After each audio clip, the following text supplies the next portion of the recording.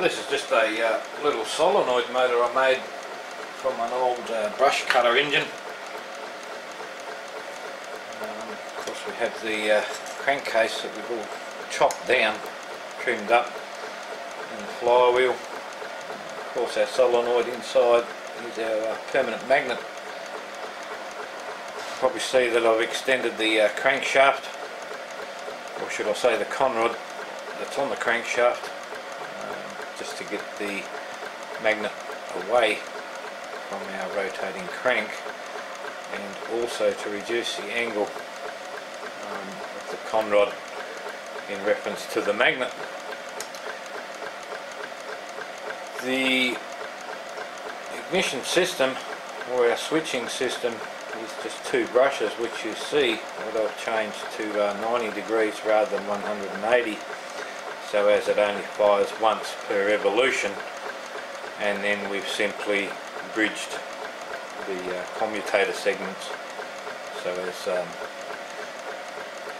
switch is complete when our crankshaft is in the right position, thus firing up the coil and of course pulling on the magnet. In this case the motor is running in a traction mode, and for some unknown reason,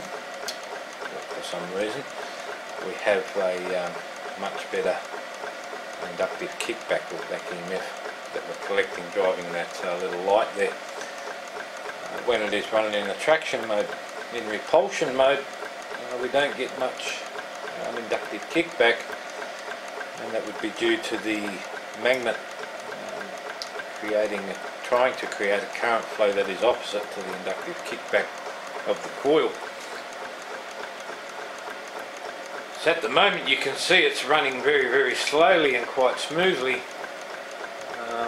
The piston is a little sloppy inside the barrel there. The hole in the barrel, of course, the tube that I found for this was slightly bigger than the magnet I'm using, so if we stop it you can see that we have quite a bit of movement in there, but just a quick throw to get the job.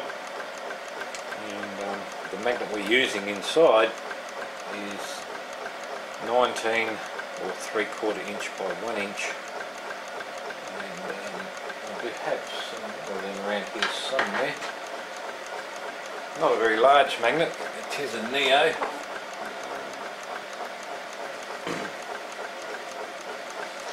As you can see, these are I'm using one out of the piston I'm making for a bigger one, but here we're going to use 4 of those magnets, and you can probably see them inside there.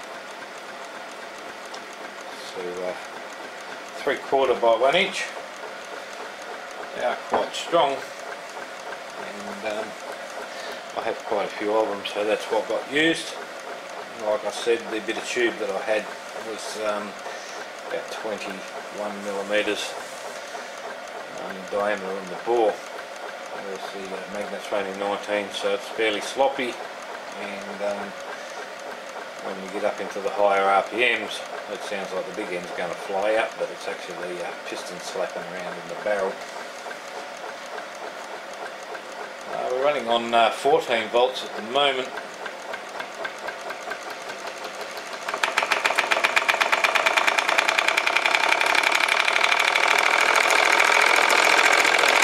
That is 24 volts.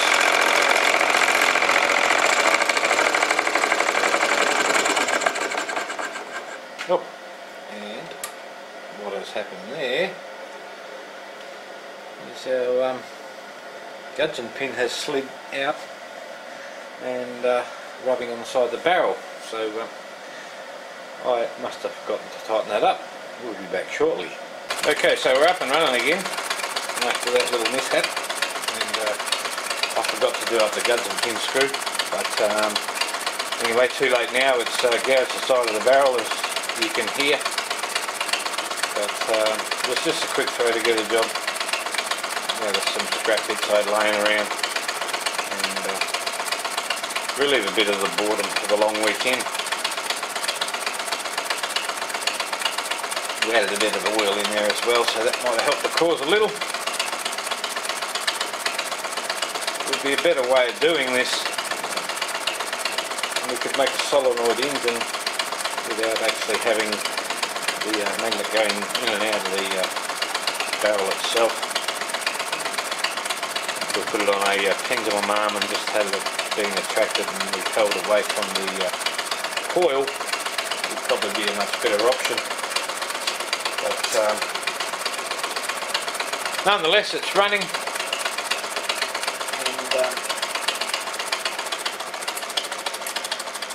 does run quite smooth. Probably put too much oil in there.